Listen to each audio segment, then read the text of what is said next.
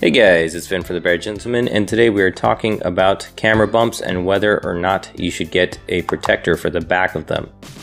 And to keep it short, I definitely think you should get one. The reason being is that these camera bumps, especially on the S20 Ultra and the Note 20 Ultra, they're so huge. That's a lot of surface area. And really all it takes is one little accident to go ahead and ruin these. And these are very expensive to replace if you did have to go ahead and do it. And a camera protector is like just a couple bucks. This is not a sponsored video or anything like that. All I would say is that whenever you do get one, make sure it has the proper cutouts. Like for the S20 Ultra, it should have a cutout for this little mic over here on the back so it doesn't affect your audio quality. And this is my personal S20 Ultra, and you can see that it has a bunch of scratches and stuff on the protector over here. And this protector has saved me countless number of times. I also wanted to say, if you do have a Note 20 Ultra, they went ahead, they kind of improved the design of this camera bump on the back here. Let me take it out of its case. They gave it a bit more of a lip to go ahead and make sure it's not sitting exactly on the glass part of it. But again, that's a lot of surface area, and all it takes is one bad drop to go ahead and crack it. And I especially remember whenever this phone came out, a lot of people were complaining that they had cracked the back glass.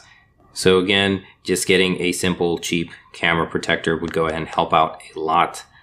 In addition to that, I also think you should make sure whatever case you have on it has kind of like a raised edge around the camera bump to help give you that little bit more protection. You can see that this one, actually this one's from Samsung, but it does not cover the additional glass that I put on, which is again why it has more scratches and whatnot. My wife's also has a raised edge, but you can see that her camera bump has no scratches on it whatsoever.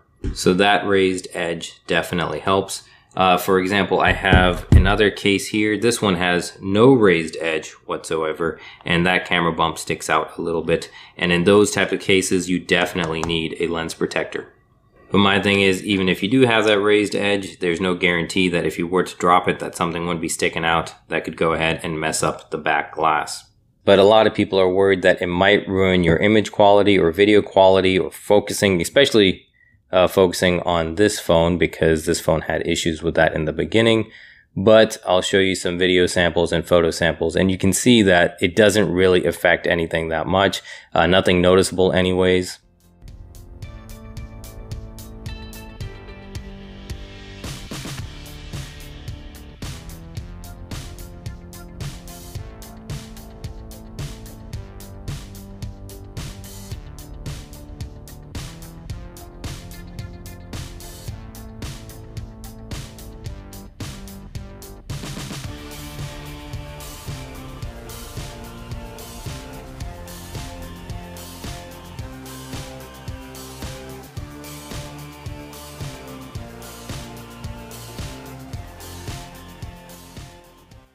So you do not have to worry if you get a camera lens protector that it would hurt your image quality.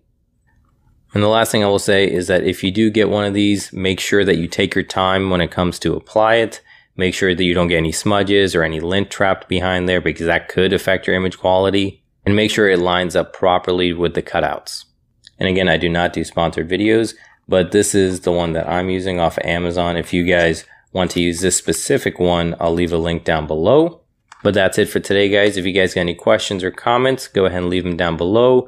If you liked this video or found it helpful, please drop a like and subscribe for more content like this. And I'll see you guys next time.